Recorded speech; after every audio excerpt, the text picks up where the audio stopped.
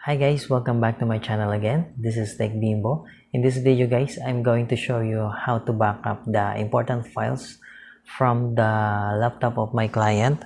Okay, this is the hard drive from the laptop of my client. Okay, the problem, the Windows is crashing already and the hard drive is full of bad sector. Okay, even if we put this on the external drive or direct it to the computer, the system also will just hanging up or lagging. So even if we try to recover this hard drive, it cannot possible because we just insert it and detected by the software recovery, the system will just freezing or hang up. Okay, so I found a solution which can help you also, a simple solution using a cmd XCOPY command. So here's the video guys, please watch this.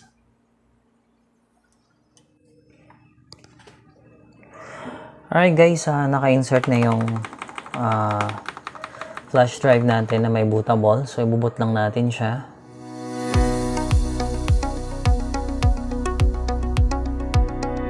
Alright, pwede rin po kayong hindi gumamit ng Windows bootable USB para maboot nyo para makapasok kayo sa DOS command.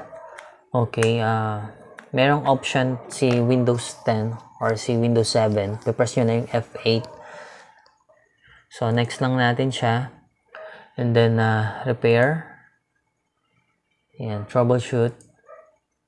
And then, advance. Then, command prompt. Alright guys, once you are in the CMD, so kailangan natin malaman kung nasaan yung kung anong drive yung source and destination natin. So para malaman natin yan, type lang natin wmic logical disk get device id, volume, name, and description para full details yung mga drives natin. Enter. Okay, so makikita nyo guys, andito yung recover, yung 3.5 hard drive natin, yung paglalagay natin ng files, and then yung flash drive, yung local disk, ito yung OS dun sa laptop hard drive ni customer. Ayan, so yan yung kailangan natin puntahan. So ang gagawin lang natin, type natin yung drive letter E, enter, and then dir for directory. So makikita nyo, lumabas na yung users, Windows 10 upgrade. So in-upgrade niya yung Windows 10 nya. So anyway, punta tayo ng users, enter. Okay, so it's not recognized. Sorry, so maglagay tayo ng cd means change directory, then users, enter. So kaya tayo punta ng users kasi nandun yung mostly na mga files natin. And then under ng user, dir ulit. Ayan. So makikita nyo, merong nag-iisang user lang is yung Asus. So type natin Asus. Okay, enter. Sorry, cd, always put cd change directory Asus para makapasok tayo dun sa folder na yun. Okay, then there are list of directories. Ayan. So makita nyo guys, ito yung desktop nyo, yung documents, yung downloads. So lahat yan isa-isahin nyo. Remember, put cd and then type the directory name or yung folder name. Let's say downloads. Then enter. And then para makita natin yung laman ng downloads, dir, enter.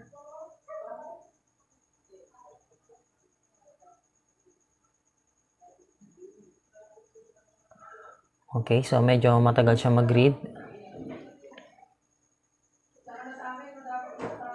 So, ayan. Marami pa palang mga files dito.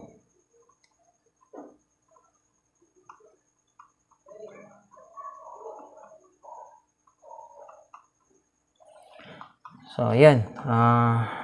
Unahin natin yung sa desktop. Okay.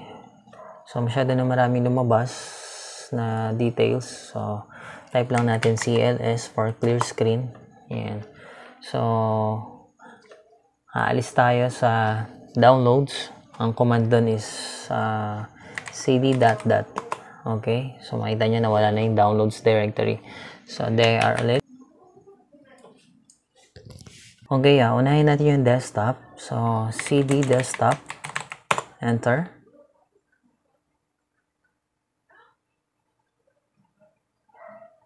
Yan. And then, dir ulit. Ayan. So, nandito yung mga important files ni client. Ayan. Okay. So, pwede nyong i-copy yung buong desktop going to drive C, which is yung destination natin. Kaso, ang problema, gaya nga sinabi ko sa inyo, nag-freeze siya, matagal siya mag-copy. So, may tendency na baka mag-brown out. So, may interrupt lang. So, ang gawin nyo, folder by folder yung pag-backup. Okay? So, try natin yung so, magsasample ako ng isa.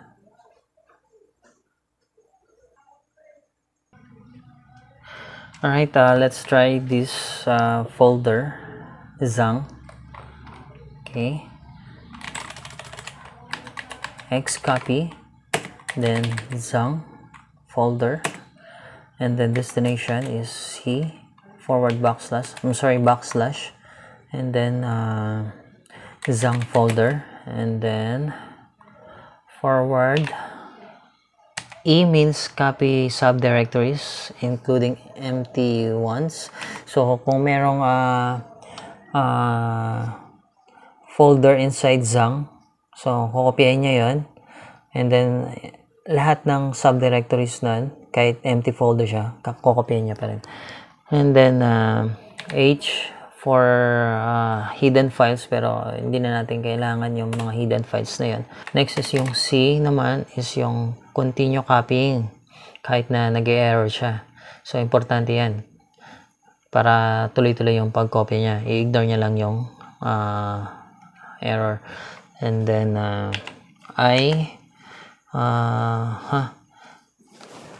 ito yung mag-create siya ng destination folder. Yan. So, enter natin siya.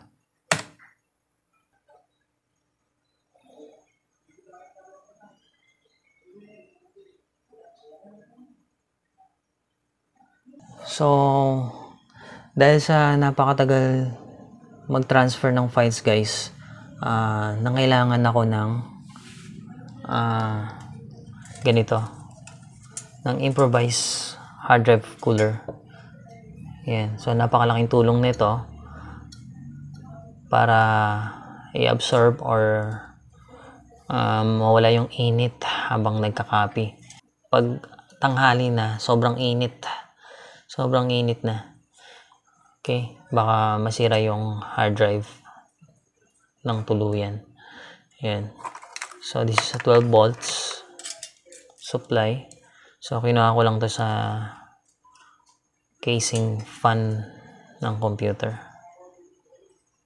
Yan. Alright, stop na natin siya.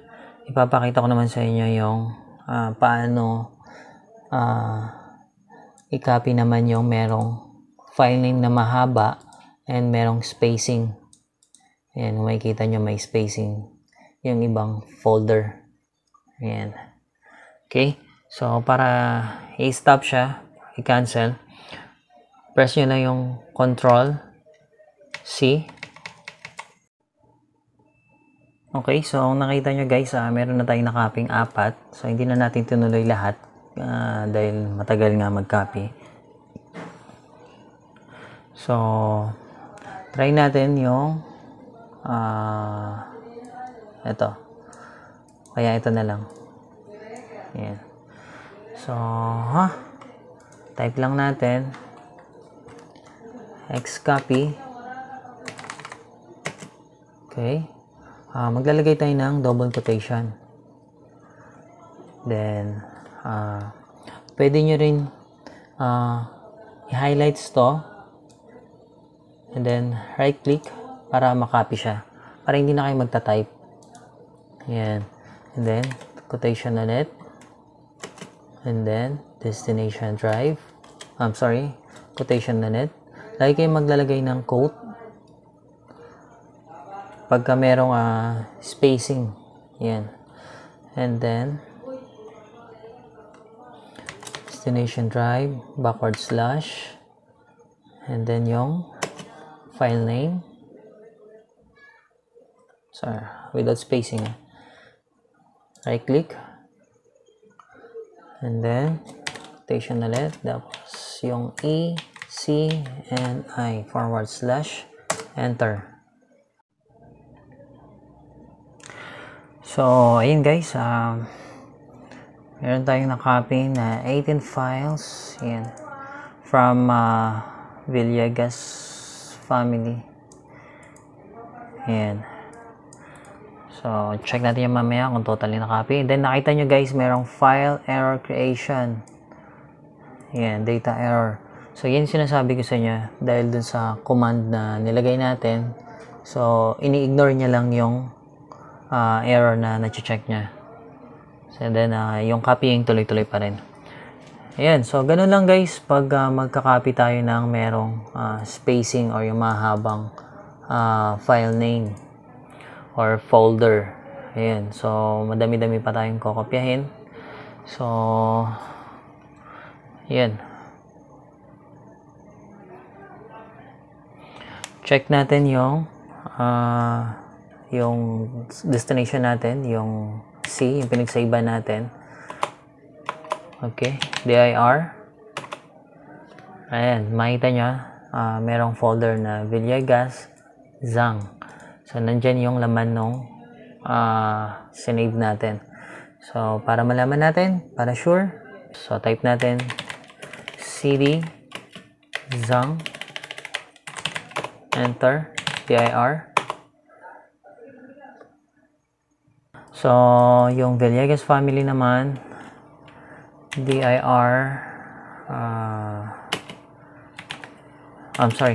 cd Villegas family, enter. What's wrong? Okay, sorry. Kasi nasa inside tayo ng directory niya. So, kailangan natin lumabas muna. cd dot dot and then cd Villegas family. So, ganun lang guys yung command dir. So, ayan. Ayan. Okay? So, ganun lang po siya kasimple guys. So, ang gawin natin, check natin sa Windows para makita natin yung files. So, exit muna natin siya. Exit. Turn off. Alright guys, check na natin siya. Nakaboot tayo ngayon sa Windows PE. Okay, so ito yung recover. Yung source natin, yung destination natin. So, thumbnails ko lang siya. And then, hidden files.